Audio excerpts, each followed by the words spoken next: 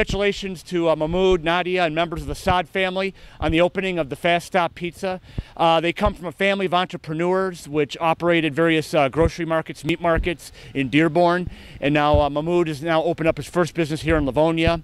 He actually acquired the building several months ago and has been working on renovating it, getting it up, adding the Chester's chicken component to it, and it brings a new restaurant for families on the go to come and get lunches and dinners on the way. So Mahmoud and all members of the Saad family, we wish you all the best with your new business right here. It's going to be really exciting, probably a little nerve-wracking too, but that's what makes it worthwhile when it works. So we wish you all the best.